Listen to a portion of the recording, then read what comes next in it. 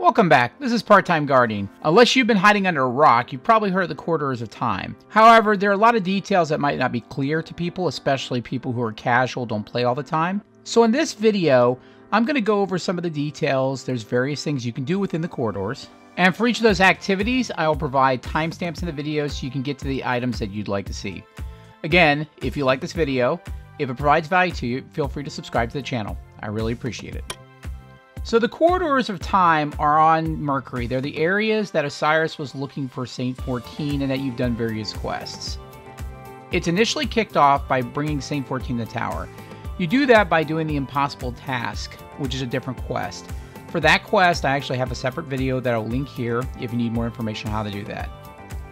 Corridors is very similar to Infinite Forest, except it has 5 forward exits and a backward exit in each area. The exits are denoted by symbols: plus, clover, snake, diamond, and hex for forward exits, and teacup for backward exits. Again, that's just what the community came up with. The area represents the infinite possibilities, again, that Osiris took to track down the Saint in the first place. There are 19 lore entries related to the corridors and 1 special emblem. To get these, you must traverse the corridors in a particular order using the symbols from before.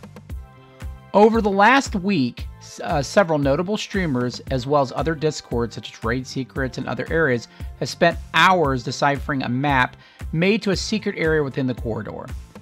These symbols, which is a long sequence to do all at once complete, takes you to your Guardian's grave, and it's a pretty cool dialogue from Saint. It also elects the quest for the exotic Bastion. Now that the community has completed this, you won't need to do the quest, this particular part of the quest, and instead you can go straight to Bastion. It'll be available to everyone. However, getting to your grave and going through some of the lore and some of the dialogue is probably pretty cool, so it's probably still worth your time. Once you're complete, you'll do the Bastion quest. So what's in the Bastion quest? You talk to Saint 14, you have to kill 5 fallen captains or servitor in a tangled shore.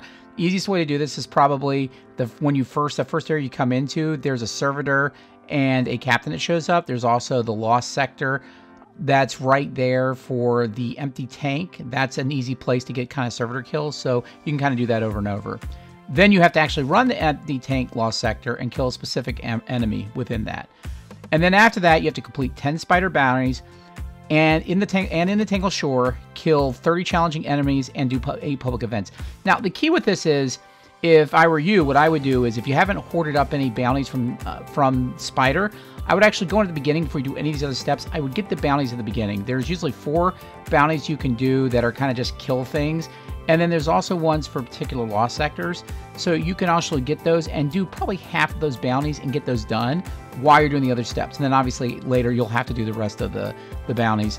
For the bounties where you have to kill different wanted criminals, there's usually some on the actual Tangled Shore, so those will be easy to get if you're there.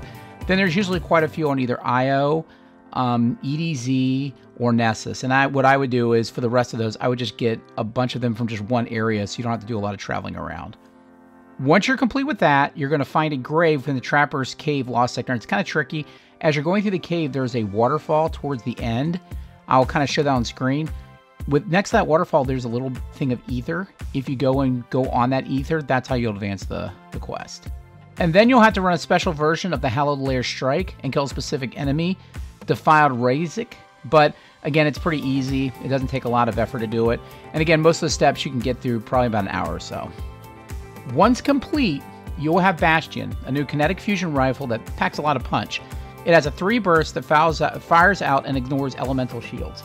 This will probably become very handy in certain scenarios where match game is being used. So the Sundial potentially, Nightfall, even Menagerie, things like that. That might be useful because, again, it allows you with your kinetic slot to be able to actually do some damage, and maybe in certain weapons locked out modes that might be useful for you. It's also a fun gun in Crucible. Again, it does require some skill to use, but you can shoot people out of supers, and if fire close to a group, you can take out an entire group out in 1 PvP shot. Again, it's slow to charge, and it's got a limited range, so it's going to be very situational. But I could see where it might be something, again, it's sort of a bailout gun. It's similar to like a shotgun or something like that. The difference would be with this gun, instead of taking out one Guardian, you could potentially take out multiple, and you could take people out of super. So again, it's useful. Is it the best gun? No, but I think it has use, and again, it's very situational in certain scenarios. So that's a video, guys. Hope you found value out of it. If you did, feel free to subscribe to the channel. Like the video, and again, get in the comments. We can kind of talk about this particular quest, the state of what's going on with Bungie, or just things in general. Again, I really appreciate it, and I'll see you Guardians in the tower.